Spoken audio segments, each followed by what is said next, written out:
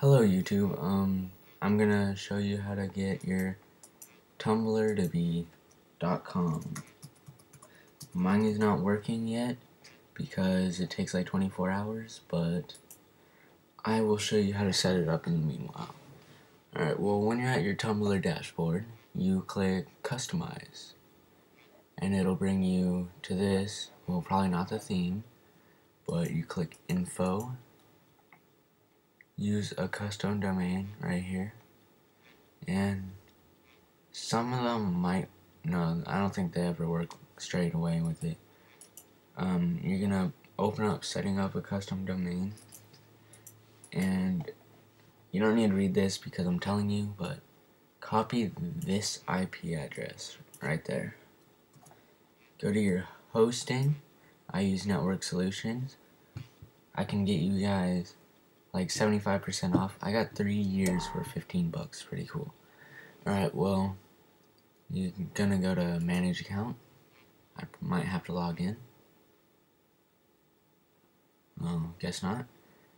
Edit DNS. It might say something else, but just try to find something like that.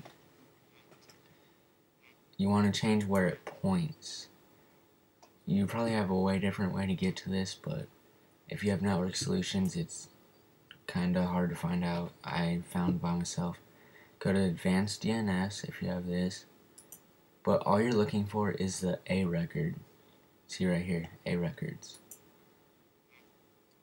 Edit, and yours might have one. Some reason mine has a lot, but I deleted these, so yeah, right here, you're just gonna, the one with an @ or you make a new one, put the IP in there. Oh wait, not that one. Put the IP in there and put an @ symbol. Just this. That's all you have to do. And mine's just up here in the @ one. And then you have to wait about 24 hours for it to work. I just set it up last night, but it already works on my brother's computer, so I know it works.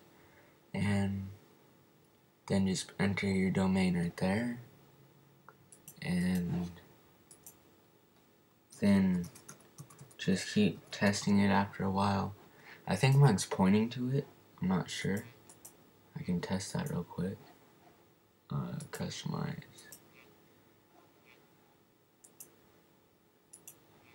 I don't know if it's pointing yet.